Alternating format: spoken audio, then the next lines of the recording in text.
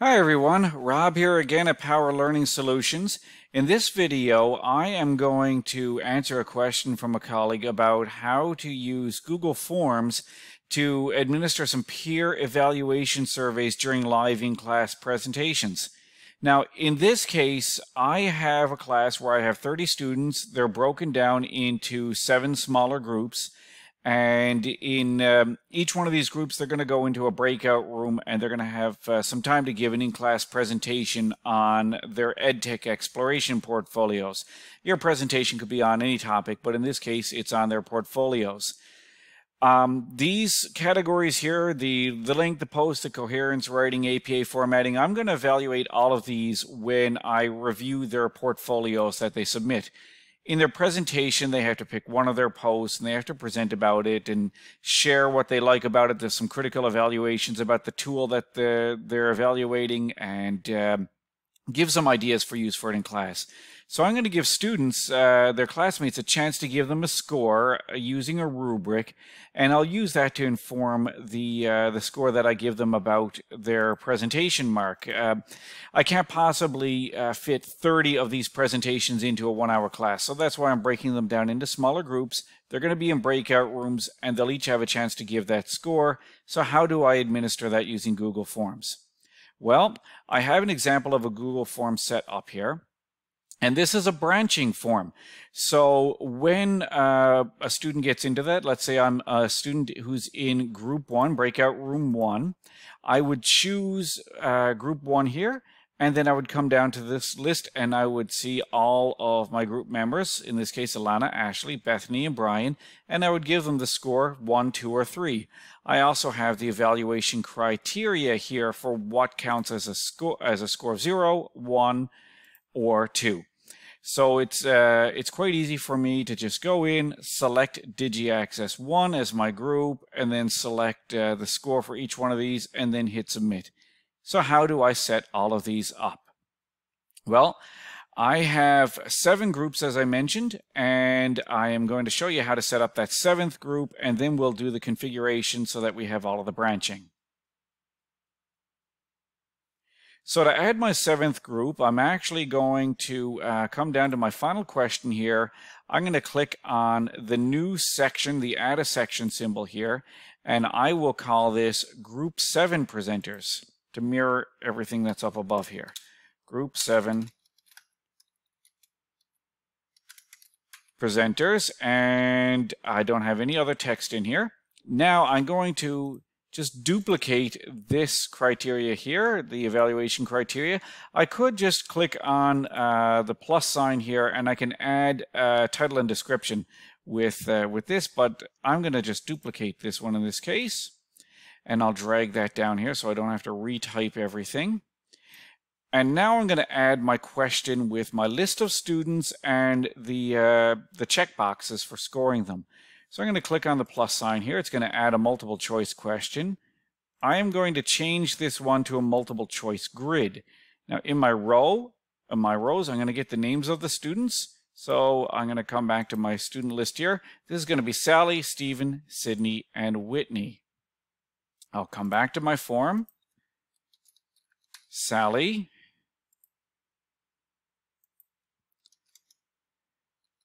Stephen, Sydney, and Whitney.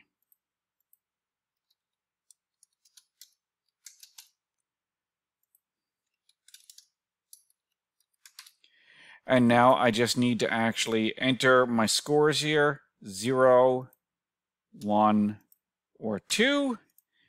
And that's all there is to this. Now I'm going to make this a required response in each row. So I'm going to go back to each of these here and make sure I have required response for each row checked off. So they must add a score for every student.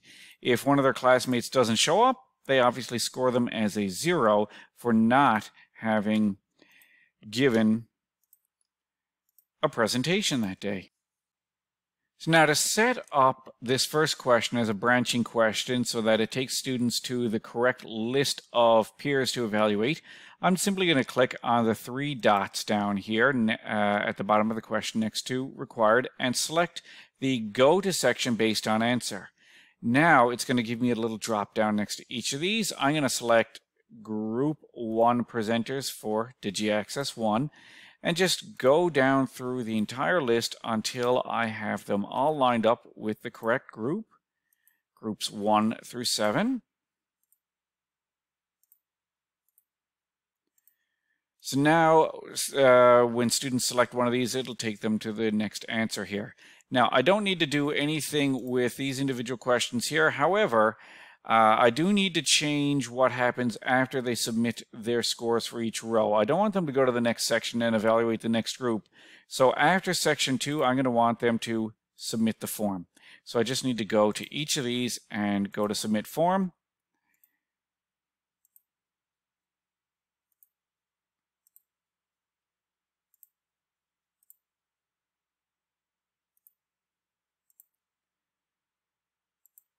And this final one here will also go to Submit Form. There's no other options available.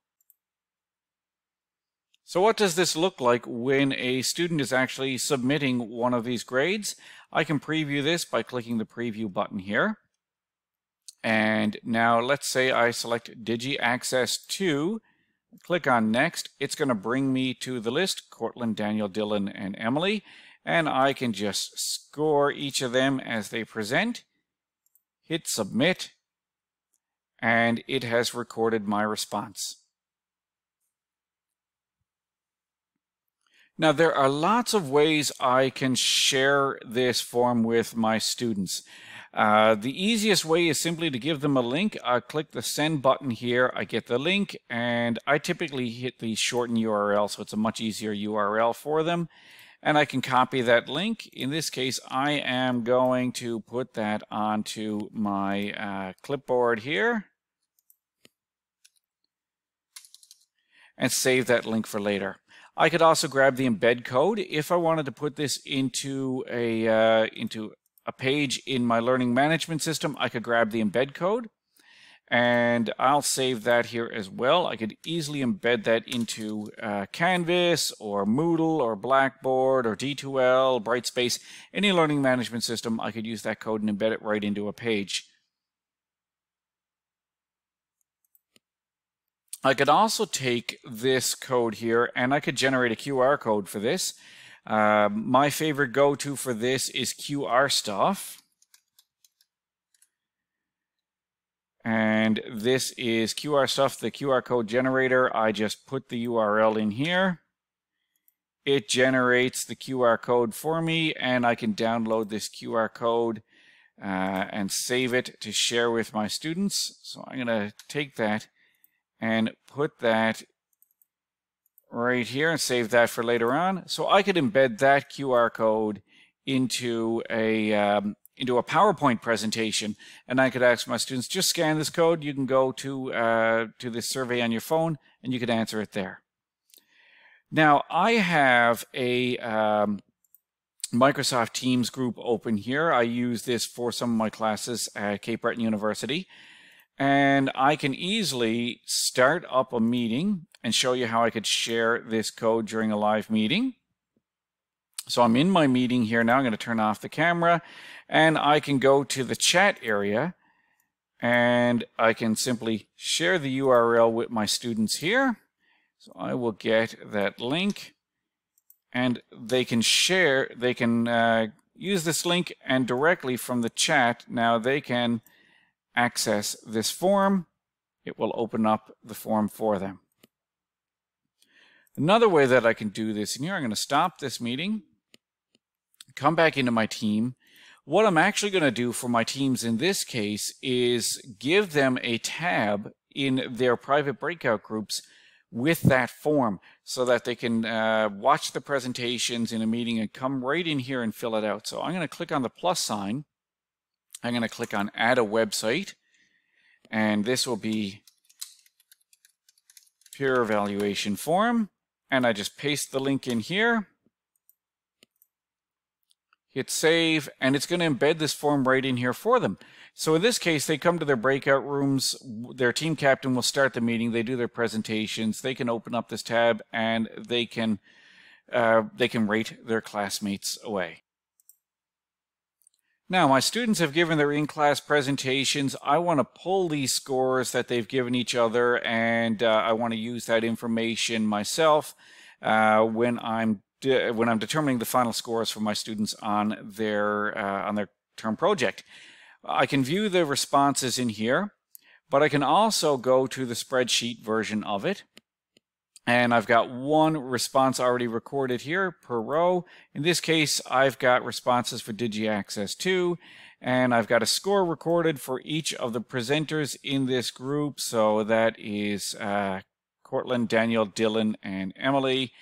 So what I can actually do, I can download this CSV file, this spreadsheet file to my computer. I can then sort based on group to make it easier for myself, so I can have all of group 1, group 2, group 3, group 4.